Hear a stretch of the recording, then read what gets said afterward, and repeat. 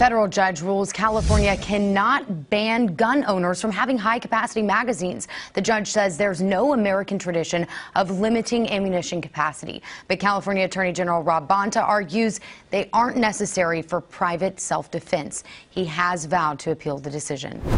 In today's video, we're going to be talking about a really big win, and one that we have been waiting for quite some time. I'm talking about the final decision that has now been rendered by Saint Benitez. Yes, the Honorable Roger T. Benitez, U.S. District Judge in San Diego, California. A little bit about this case for those of you who might live outside of the Ninth Circuit. Let me tell you why this is important to you.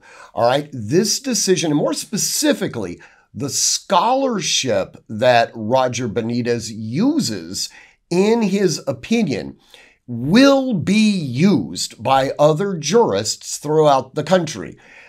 Saint Benitez, and we call him Saint Benitez for a very specific reason. Saint Benitez, really is probably one of the true intellectual giants on the bench.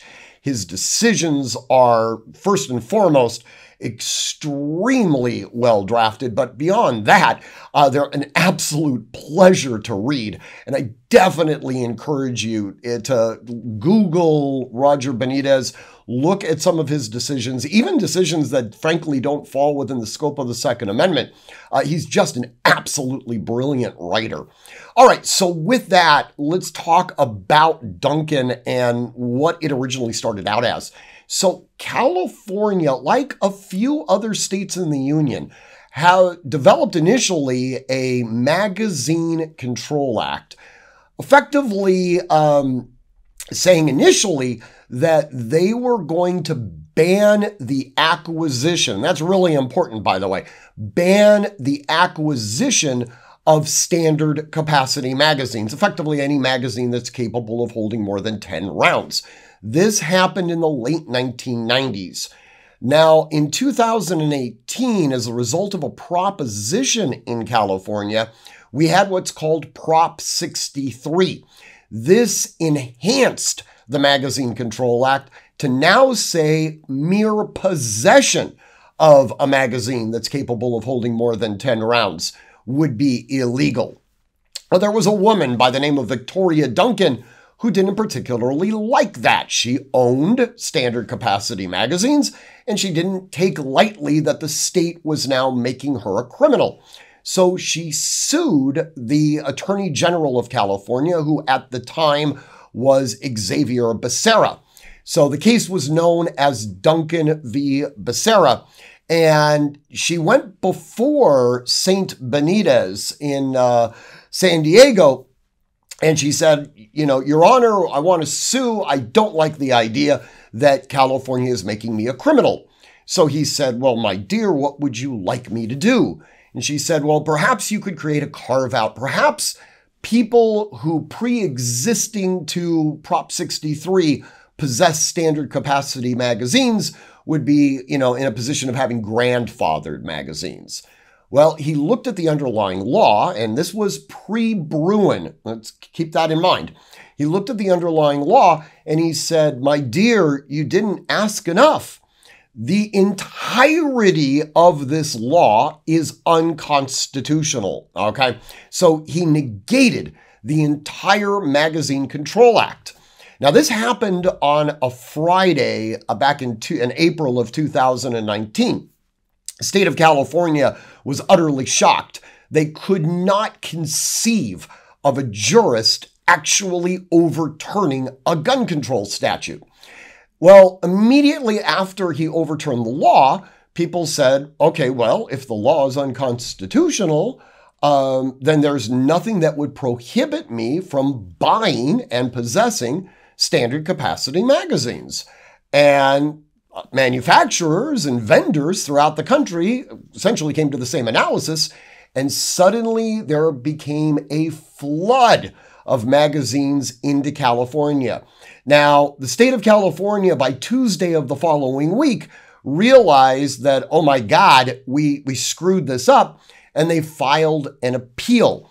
Now, right before they filed the appeal, Benitez came out and said, I know that the state is going to file an appeal on my decision, so I am going to stay my decision. Effectively, I'm going to make it illegal again to possess and acquire standard capacity magazines. However, anyone who has relied on my decision of last week is essentially immune from prosecution. Oh, and by the way, this stay will go into effect on Friday of this week. I'm giving you a full week to load up on as many magazines as you possibly can. Now, this has now become euphemistically known as Freedom Week. And during Freedom Week, over 1.5 million magazines made their way into the state of California. It was glorious. It was like the Berlin airlift all over again. In fact, we actually depleted the entire nation's supply of standard capacity magazines during that 1 week period of time. Now, the case was appealed to the Ninth Circuit Court of Appeals, went before a 3-judge panel. And to the absolute horror of the state of California, the 3-judge panel said, yeah, you know what? Benitez got it right. This is unconstitutional. Oh my God. So then they appealed it to what's referred to as an en banc review. This is when a much larger panel of the Ninth Circuit listens to the case again, completely de novo. They listen to it all from the beginning. Well, this particular en banc review panel had been cherry-picked by the Chief Justice of the Ninth Circuit to ensure that he had enough jurists that were antagonistic to firearms in the Second Amendment. And sure enough, the en banc review overturned Judge Benitez, overturned the 3-judge panel, and said, no. This law is perfectly constitutional. I don't see what the problem is. Well, this was then subsequently appealed to the United States Supreme Court. So it was in the docket. They had granted cert. They were going to hear the case. So it was in the docket. And then the United States Supreme Court issued the Bruen decision. So immediately after issuing the Bruen decision, they reversed the Ninth Circuit en banc review's decision that overturned Benitez. Said basically, you got it wrong. Now we're going to send the case back to you. We've given you a new constitutional test. We've given you this Bruen test. So redo your decision, but now do it under a Bruen standard. The Ninth Circuit, not wanting to be bothered, or alternatively wanting to stall as long as possible, sent it all the way back to Benitez. All right, so it was starting all over again. Back in March of this year, Benitez heard oral arguments, and really specifically, he drilled in on 2 specific requirements from the state. He said, all right, state of California, make a list of all of the firearms regulations that existed around the ratification that would be analogous to controlling magazine capacity. And then he listened to argument, and this is interesting. St. Benitez, our patron saint of ballistic volume, St. Benitez had taken testimony from a state's expert witness. Now, the state was making the argument that a citizen only needs 2.2 rounds in order to survive a defensive engagement. And this witness claimed this by looking at all sorts of data and everything else. Benitez does not suffer fools. So, he, in his opinion, which we will be talking about here, he just rips this woman apart, effectively calls her a fraud, challenges all her assumptions, and really goes to the data. I mean, it's pretty brutal, to be quite honest with you. So he also says, look, the state has provided absolutely no evidence that there was any sort of regulatory environment on magazine capacity or anything like that. So not surprisingly, he once again finds the statute to be unconstitutional, certainly under the Bruen standard. Well, actually, I'm going to pause for a second because he does actually do something that if you've watched some of my videos, you know has been really, really bugging me.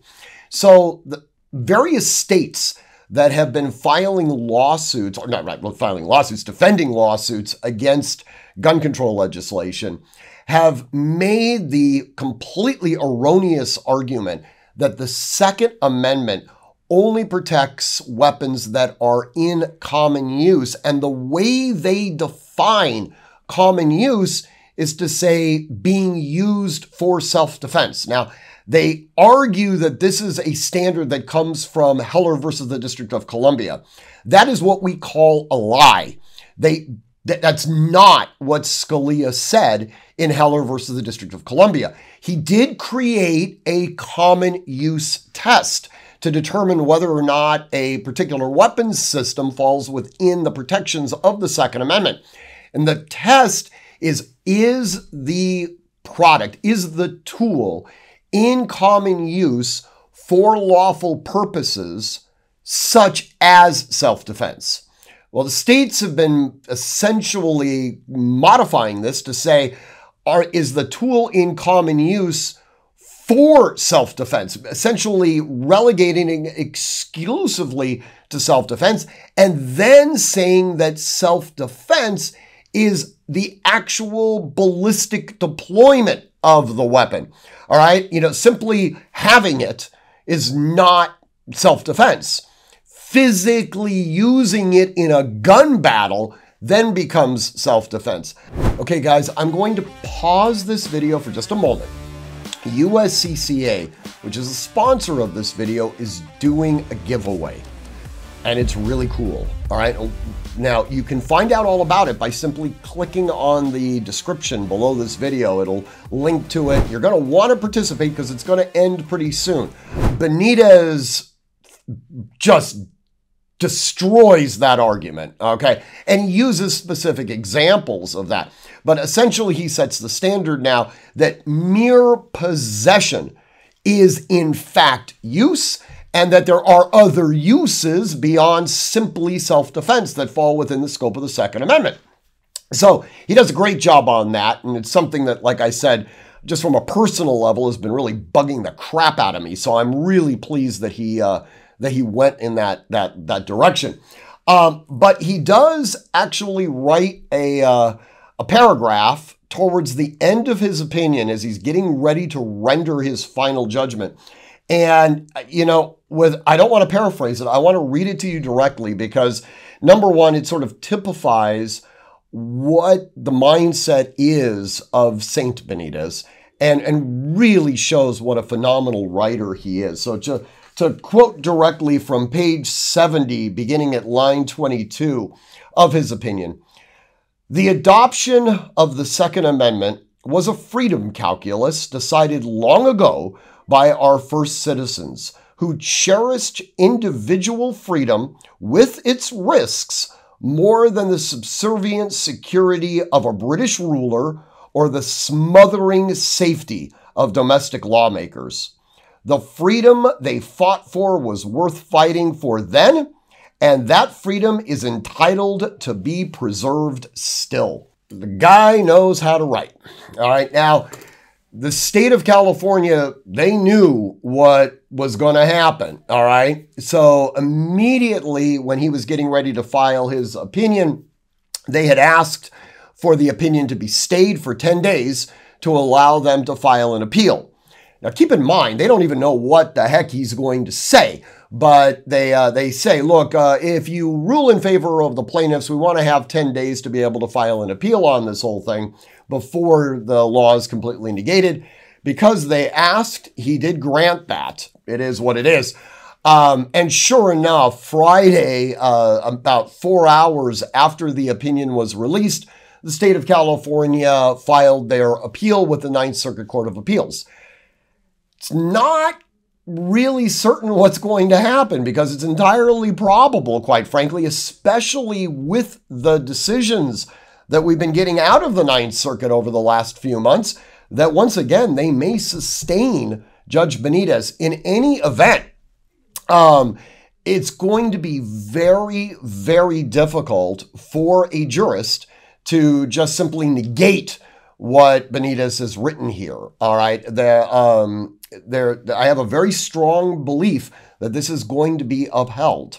Now, Benitez does, interestingly enough, have several other cases on his docket that we're awaiting decisions on. We've got a case called Miller v. Bonta.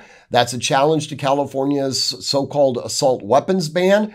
We have a decision that we're waiting on in Rody v. Bonta. That's a restriction on California's citizens' ability to acquire ammunition. There's several others. So we're waiting to see, and we suspect now that we're going to be getting these decisions fairly quickly. In any event, it's a win, and it's a big win, and it's pretty cool stuff. So, as always, if you would like to contact me, by all means do so at steven@artemishq.com. And as always, train constantly, train consistently, train repetitively, and train with purpose. Above all else, stay safe. Before you go, you just missed one of our best videos that got over 500,000 views. Click right here to watch it now.